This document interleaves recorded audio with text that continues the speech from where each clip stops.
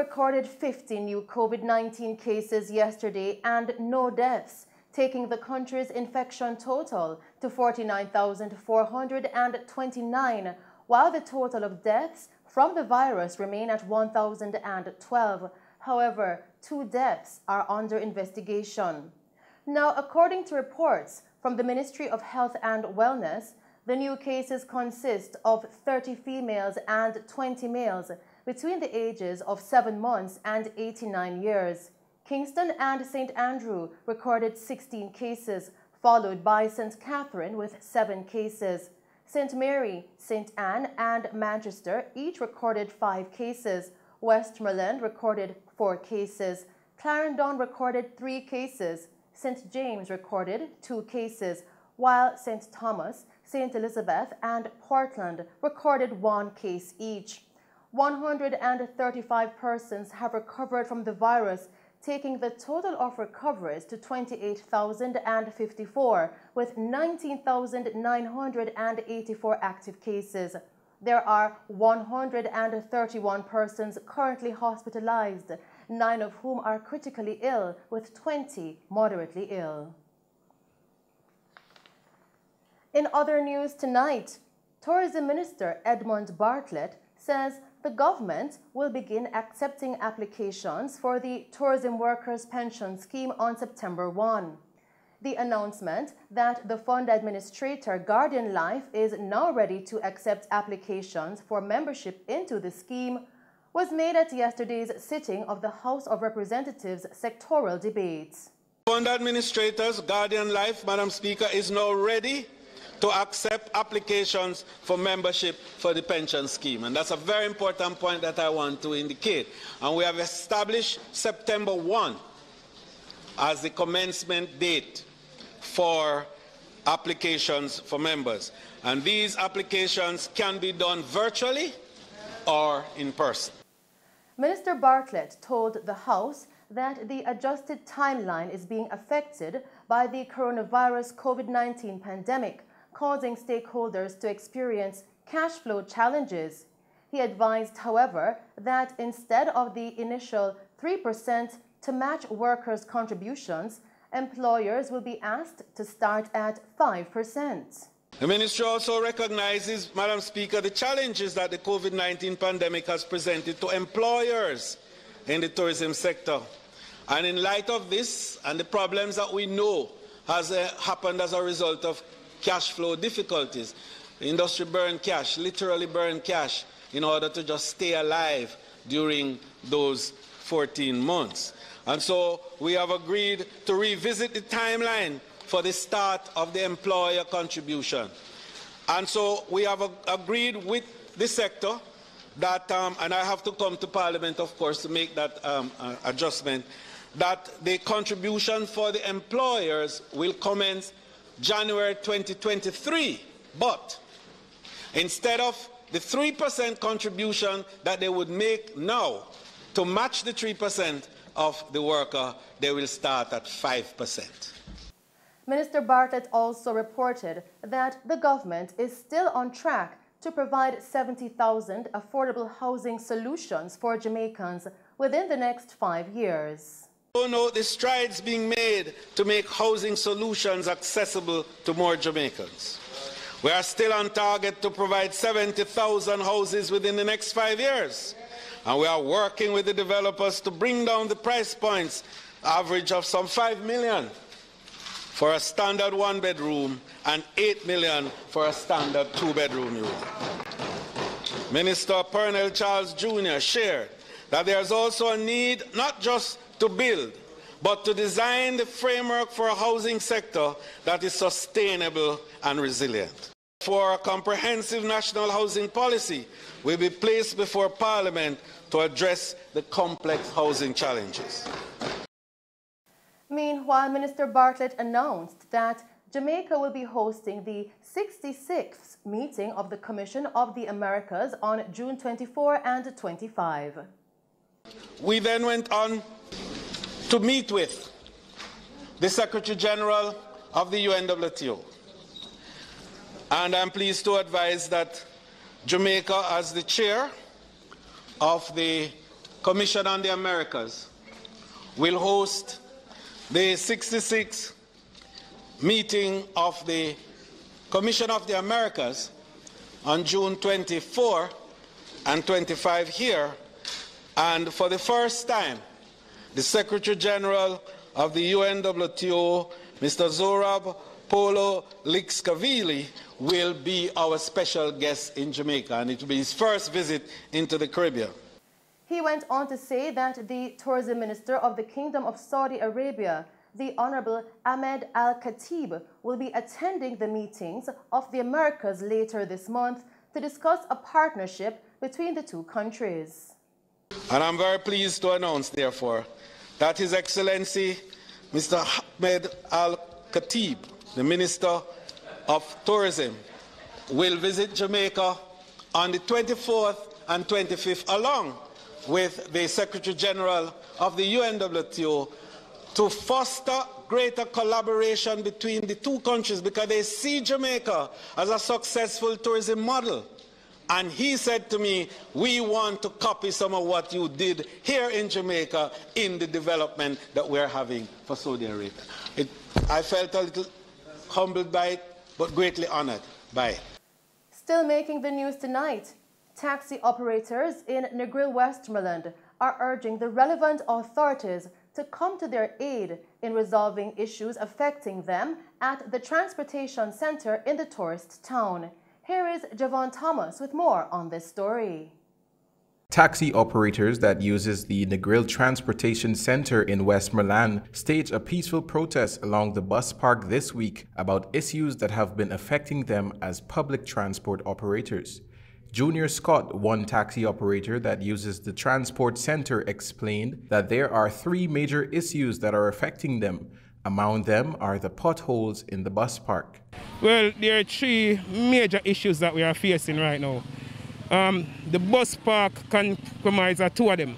The potholes in the bus park are really bad, and the garbage situation is embarrassing. You know, yeah, it's our office, and when you come in our office, it's just a sad place to be. The garbage is so stink, and it gets scattered all over the place. It's a $100 fee to enter the bus park every morning. We have a whole heap of taxis that use the bus park, probably more than 10 different routes. So you have, like, for example, you have Negril to Savlamar, Negril to Grangeville, Negril to Lucy, Negril to West End, Orange Hill. We have more than 10 different Green routes. Island, Orange Bay, Albo. You have some potholes, you cannot miss them, no matter what you do. You know? So for example, let's say a pregnant lady was in your car and she dropping out of them holes, she could lose her baby. Front end parts, man, front end, even back end parts, tires. You see a man busting tire in one of the hole last week. A man busting tire in one of the hole, I go through it, he never realized I saw it deep. And when he dropped down in the night, we all hear tire start blow out. Yeah. Gas price is the third problem that we have. The gas price is going up, and we are asking the government, please, if you couldn't do anything for we, especially in Western Jamaica. If you notice, the gas price down here is higher than anywhere else. In Montego Bay, if you go to Santa Cruz, you see the gas price is less. The gas price in Negril is the worst. And we're not asking for a fare rise. We want to make that clear. We are not asking for a fare increase. Because a lot of people, no, we understand that the people are struggling to make ends meet, just like us. Like so we are not asking for a fare increase. What we are asking for is some help in the gas price and to fix up the park. And that's why we're out here today. Another taxi operator appeals to their politician representatives to give them some assistance to fix the issues they are facing. My name is Davian. Well, my issues is all about the gas price, because me operate from Negril to Lucy and the gas price is very high. You understand? When I say very high, I mean like $205 a litre for gas. Down here, so in a Westmoreland. And when you go outside, it's more cheaper. You understand? So I wonder what going down here, so. Nobody no business to do down here, so. I hate me want to know, and the bus park too, as well Junior say, Mr. Scott say, in a terrible condition for some hole in a bus park where we want to fix up and all of them something there too. And no joke thing. You can't see them. You as the reporter now drive come in there when you drop in there, you say, ouch. You have to just know say I want to hold this, so you drive around and so you drop in at them. You understand? So Mr. Wilson and Mr. Bertel, you try to do something here, man. And Negril this side, you know. And you can't deal with this down here, so. You understand? Because all the dumpsters need to move. Because you have people from there just come throw garbage in there, dead dog, puss, all of them something there. So we have to smell all of them something there. Them something that don't really work. You understand? And them something there in a bus park and something where people use daily. You understand? If garbage in there, nobody now go and come in there. How often the garbage truck come and collect the garbage? It come late. It come late. And that's the problem. And it come 2 times already from morning. They have a big dumpster inside of there. It's just everybody just from all over the neighborhood. Them driving past and no say it there, then just come dump them little garbage in there, all of them something there. But you know how it goes, it's just for the people them around here. So them have to get somewhere to put the garbage dumpster. They have to make something proper. Leon, who frequents the area, says the facilities in the park are not well kept, and as such, the space is in a deplorable condition. My name is Leon, then call me Nabid around. Original Nabid, from this town, right here.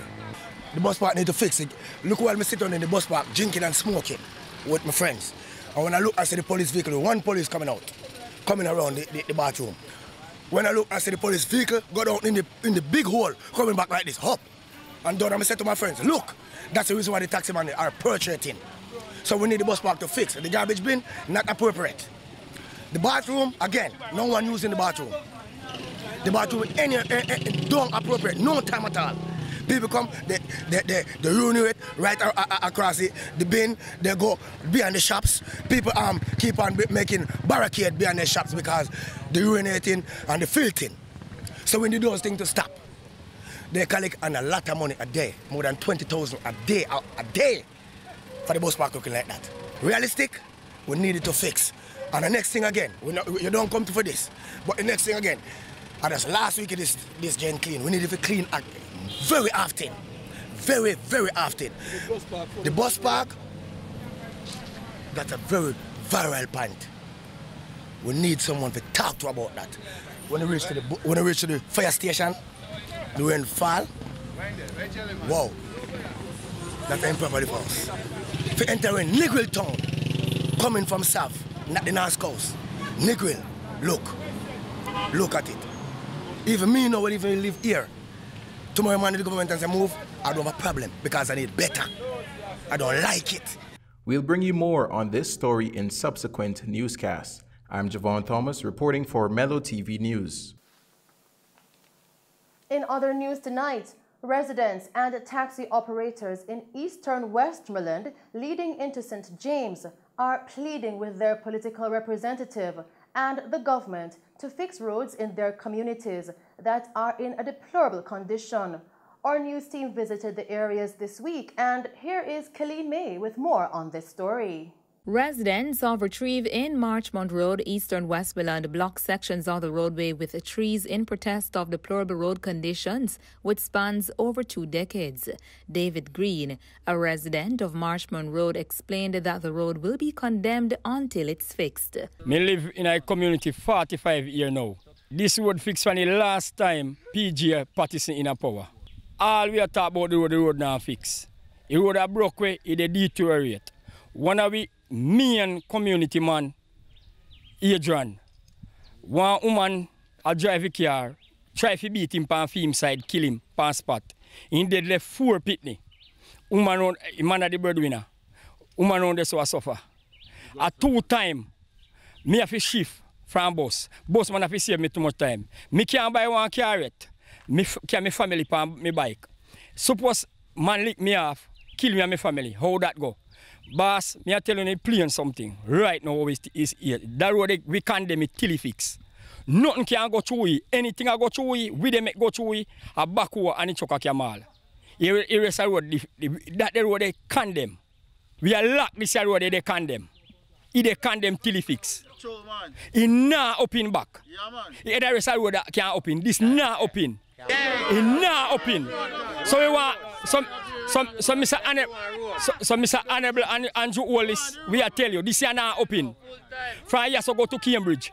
Taxi operators who ply the route explained how this issue has cost them tremendously. Me and Mr. Anglin from Bridgewater. Been here from me child, from me toddler. And the road see same way. Me a taxi operator travel on the road daily, up and down. Right now, checking on my vehicle back, I just go buy 2 tires. Tire expensive, really expensive. Surprised when I go mobile this morning to buy 2 tires.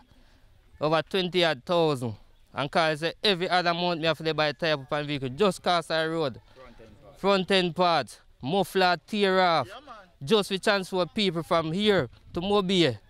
Really bad. Really rough, man. We're sick and tired of this now. And we not stop block the road until it fix. I'm dead serious too. So who with me, who not with me, against me. You understand? No joke. My name is Just Fines, you know. I'm a old man on the road, and I'm around this road from a little boy, you know. I'm here to tell you something. Me now go drive on the road now. My mother's 104 months. How she go to hospital when this road and we can't drive on it? We want road. And we want light, we want water, we want everything. Because I don't want to raise my voice for nobody contacts and I look for me. I look no handout, you know. The road have to fix. And we don't walk and play with people to fix the road. Because I have a drive on it. When I come in Madagascar, she won't just run at the house so the first one that happened to me. If I drop my day whole on the road, yeah. A teacher at the Cambridge Primary School who lives in the Marchmont Road community, along with other persons who also have to travel to Montego Bay for work, explain the challenges they too are faced with. My name is Brian Graham, and I am a teacher at the Cambridge Primary School, and I have to traverse this road every single day going to school. And let me tell you now, this road has deteriorated 10 times worse than it was last year. I cannot go through this road without my car bottom tearing apart. Right now, the front end on my car is completely gone. And I've decided that I want the road to fix before even thinking about fixing the front end. The last member of parliament did nothing to help the cause to fix the road. And we are here today hoping that we can get some amount of justice as it relates to this road. Yeah, my name is Costner Spence. I'm an electrician. I work in Montego Bay. And I have to traverse on this road every single day. And I'm telling you, I own a Nissan Frontier pickup truck, and I have to sell that truck because I can't maintain it because of the road. Every week, front end parts, back end parts, the whole of my muffler tear off. I have to sell it because I can't afford to maintain my vehicle. I'm telling you the truth. Not even donkey no want to walk on this road, the road bad. This is Mr. Edmund Bailey. I work in Montego Bay most of my time. I drive that red pickup over there. And right now, I tell you, on my front end, gone again, second the road down there, so. Because the condition of the road is so bad. Because you see, I have to try to fix it as me hear the parts going on. Because I don't want to run in an exam in a mobile and then take out my plate. Other residents, including farmers, are asking their political representative to come to their rescue urgently. I'm here in Marchmont Road. I work at Cambridge. I apply my trade in Montego Bay also. I'm a farmer of Westmoreland, Eastern Westmoreland and farming. At the moment right now with this pine on my head, I'm telling you, a pine in my bush can't get to come out neither. We have no road system to take out our produce. The bridge at Great River right now is in a deplorable state of mind. The bridge at John Trout also in a deplorable state of mind, same way. And we have get nothing from the 2 MP in the division of Westmoreland up here, sir. And I tell you this plain and straight murder. I make up my mind to go back to work now. Because one day work I talk about now. I can feed myself, but I not think about myself, I think about the others.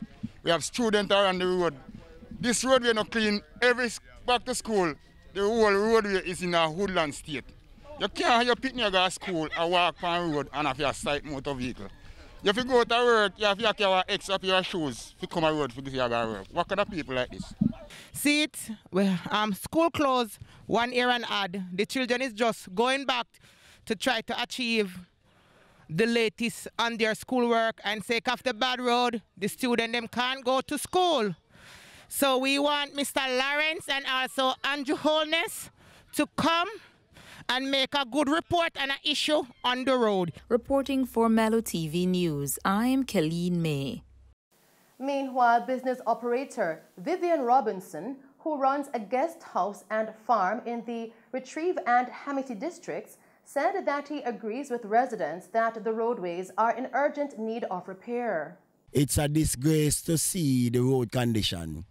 There's a song that says only fishermen and fisherwomen can cross it. But the road condition in this community, boy, I'm begging all of them, 100 oldness and all of them don't come up here because them can't cross it. The pothole them is more than a foot deep and more than 6 feet wide. The cars, the trucks, nothing can cross the road condition. The deterioration of the trees on the roadside, breaking down the light poles and the light wires, and they have one little truck, one small little JPS truck with 2 men clearing more than a mile of road. That alone can't make it, so JPS need to do something else about it. So the road condition up in Retrieve, up in Amity district, which I'm farming, we have no road. We have plenty people living in the district, and I can say about 2 miles of roadway is a disgrace. When it rains, no car can drive, no trucks. I had a truck last week delivering mall, and the truck have to turn back with the mall because of the condition. Not even the truck can manage the deterioration of the road. So whichever MP, whichever councillor, this area needs some help. One taxi operator from Seaford Town, Deval White, says that the roadway that leads into Cambridge is also in a deplorable condition. For too long now, this road has stay like this, and I see we really look like them are going to deal with it no time soon, you see it? Yeah, they really need to sort out the road for sure, because government them take too much far away. You see it? And they're not giving our road for drive pan, and every move we move. They might take far away, whether buy ticket or buy season vehicle or anything, you see it. And this road there, people them from Seaford come all the way back down to go Cambridge and hit them off a cherry pan. You have 2 roads leading and have 1 round on the other side around the same way you go Seaford. And the 2 roads them come like a disgrace, like a horse track, you see it. Yeah, if I even one road them then can fix it, people then can get good road for drive pan. People then stuck at Cambridge at night time then can't get no drive for garden yard. They need to fix if I even one road them, man. Yeah, they need to sort out the road for Seaford Town, is it? We will bring you more on this story in subsequent newscasts.